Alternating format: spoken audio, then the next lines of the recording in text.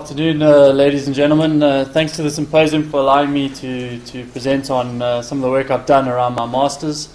But I do actually work full-time for eThekwini municipality as an ecologist, but I was thankfully given the opportunity to do some after-hours studying, and some of my sampling was done during work hours, which is great. I just want to acknowledge my co-authors, Rob Slotto and Jayanti Mukherjee, who are critical in obviously developing this work. So to get into it, I think Richard has spoken around the brief background of eThekwini municipality, how we positioned within this hotspot that he mentioned, the Maputaland, Pondoland, Albany hotspot. And something that I just want to draw your attention to, we have a number of different climatic conditions within our small boundary. We have influences from a tropical point of view, we've got influences from subtropical, and then a mist belt. So it's quite a unique area where we have a lot of endemism and a lot of species richness. So, and if we zoom in here, you can see this is the KZN wildlife veg map, and it's quite a complex system. There's a number of grassland, forest, and woodland type veg types that occur in there.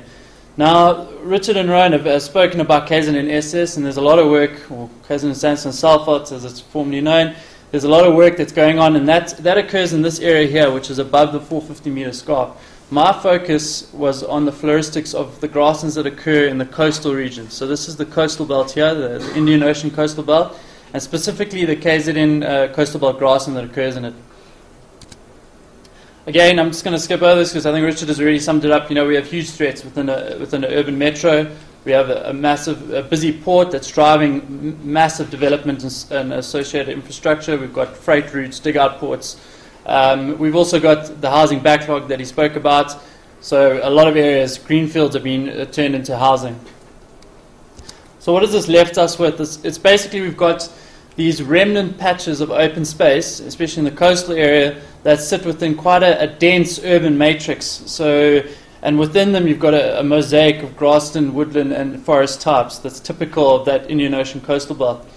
In terms of my study, I focused on these six here. I'm just going to quickly explain them. Treasure Beach here sits right on the coast. It sits on Berea red geology and soil type. And then it's been sporadically managed. We then have Silverglare Nature Reserve, New Germany Nature Reserve, and Steenbach Nature Reserve. All the rest of these sites, occur on sandstone. But those three there have had long-term management and long-term protection. And then we have Gibe East and Sherwood. Gibe East has had sporadic management and protection, and Sherwood until very recently has had no protection and no management.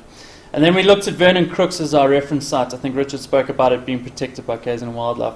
And yeah, like I said, all of them are on sandstone except Treasure Beach, which is on Berea. So unfortunately 15 minutes is probably not enough time to focus on everything that I looked at, but broadly my objectives were around the herbaceous species, or the forbs, and then the coastal grasslands themselves. So in terms of the forbs, we looked at the distributional patterns, the distributional drivers, or the drivers of those patterns, and then we looked at modeling, or potential for modeling of these species, given that there's so little known about them. We also then, in terms of the grasslands, we looked at what species occur within these grasslands. How do we prioritize them? Are they conservation importance, or have we lost most of the conservation value of them? And then, given that we're not going to meet target, and I know Richard said that grasslands are almost impossible to restore, but the fact of the matter is it's probably one of our only tools if we are going to seriously meet conservation targets. So we looked at how we can possibly make that a bit easier. Quickly on my methods. What I did is I used the Rob Scott Shaw, David Stiles type method of a 100 square meter plot, so that's 10 by 10. Within that, a minimum of 10 1 square meter plots, and then basically bending over backwards, counting or noting the presence of all the herbaceous species within that. And given that when I started this, I wasn't very good at IDing, I had to take a photo of voucher specimen of each species that I thought was a new species within that plot. So it was quite arduous, a lot of photos, gigs and gigs of photos on my hard drive. But yeah, so and basically we sampled the same grassland patch until we reached a sort of leveling in terms of new species being recorded. So I'm going to jump straight into the results, given my time limitations. So across all the reserves, including Vernon Crooks, we picked up 192 species of forbs. So that's no grasses, just forbs. And then some of the highlights, we within now just focusing eThekwini, not Vernon Crooks, because that was our reference. If we look within a 100 square meter plot, we picked up the highest number we picked up was 31 species, and then very interestingly, and this was in New Germany Nature Reserve, we picked up 24 species in a one square meter plot, which you can see is quite rich, and you can imagine seeing that. But in the background here, you can sort of see an example of what these grasslands look like, and you've got a lot of in between these grass and these gerberas here, you've got a lot of small species that are sitting there and that need to be recorded.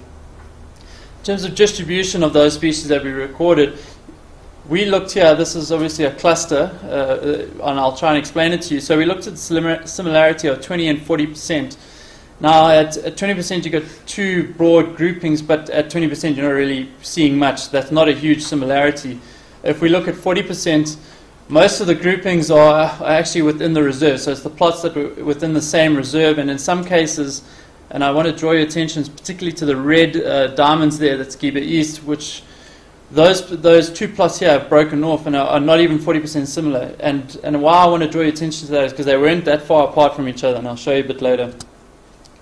So exactly what is, what's driving this, or what can we look at in terms of what's determining these huge differences in species composition? So we ran an ANISIM, and you can see here, the long and short of it is that when we categorized all the species composition in terms of the different environmental factors, they all came out significantly different.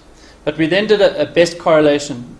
And what was quite key was that the items there in red, or those factors in red there, combinations of those basically came out as the 10 best. So combinations of those correlated with the species composition patterns that we noted, and there were 10 correlations, top 10, and only those four, and combinations of those four basically were the highest.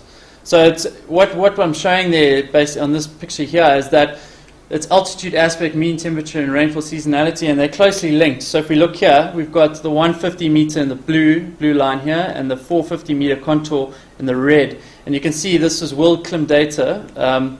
Mean temperature is closely linked to those altitudinal breaks. So you can see that it makes sense. And then to take you back to Giba East, this is it here. This is the grassland here. We assumed it to be a single grassland, even though there's a small scarp break on it.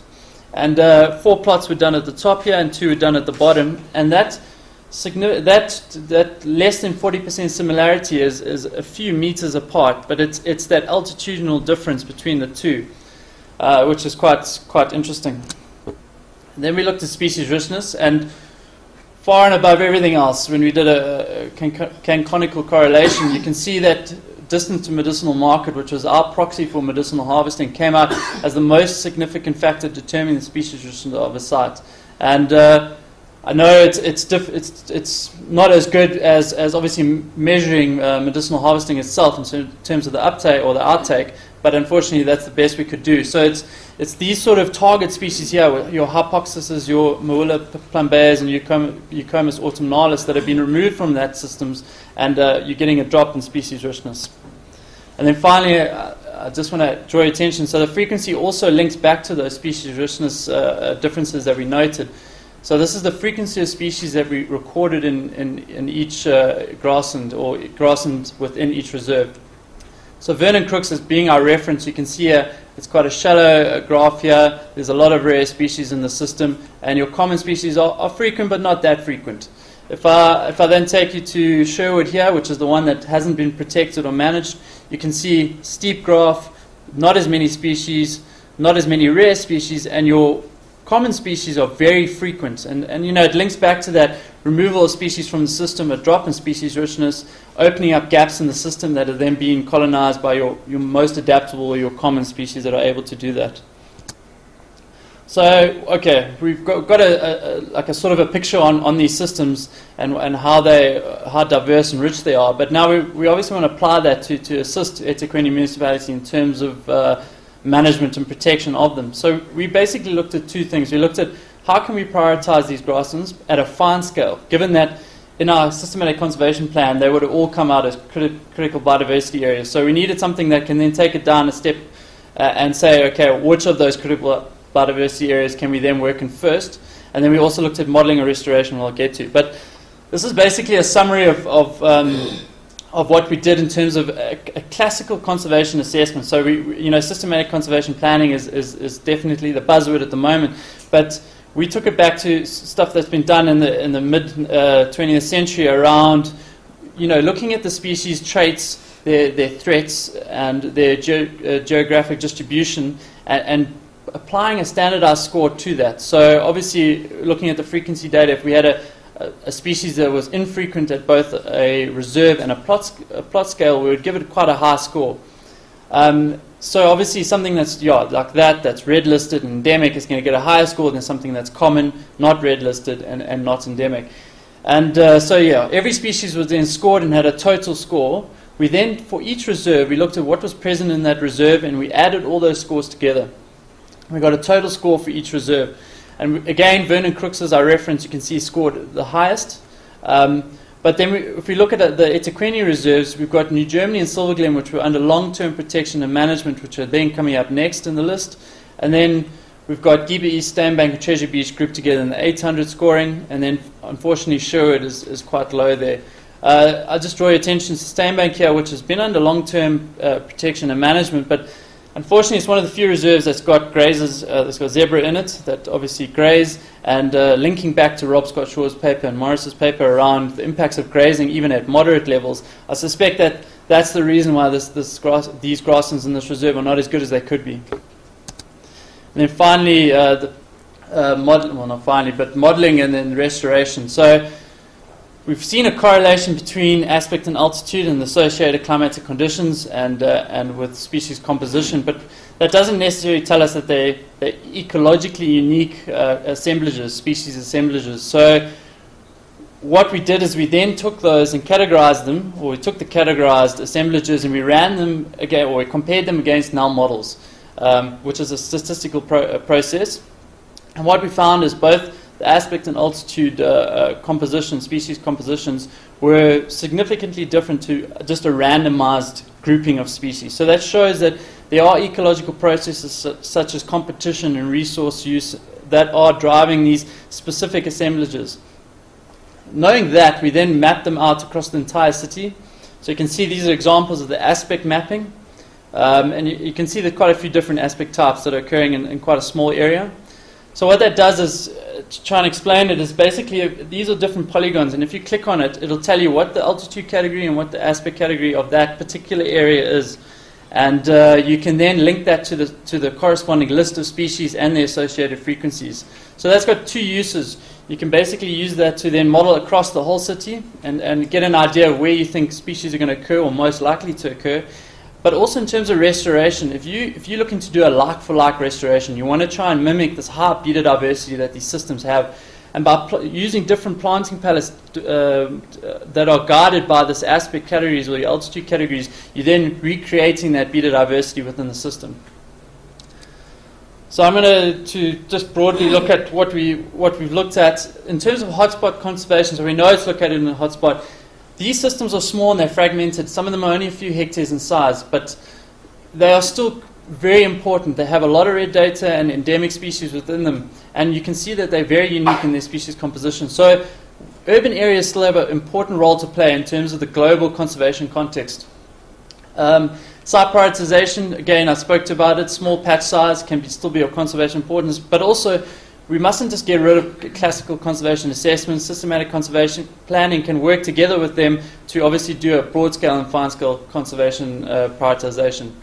Management links to the species richness. Threat management is critical. You can see that there's a direct link between management time and obviously the quality of those grasslands. And then finally, in terms of conservation planning, systematic conservation planning, if we're going to use target-based conservation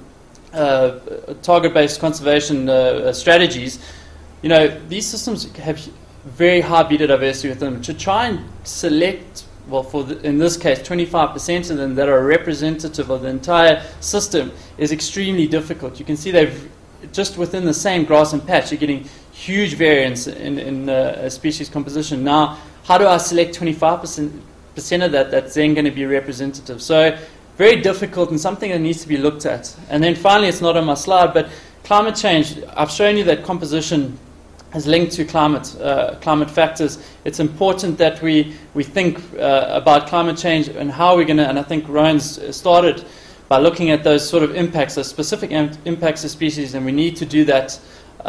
We need to continue doing that and maybe look at it at a grassland scale. So just not only species, but at grassland level as well. Thank you.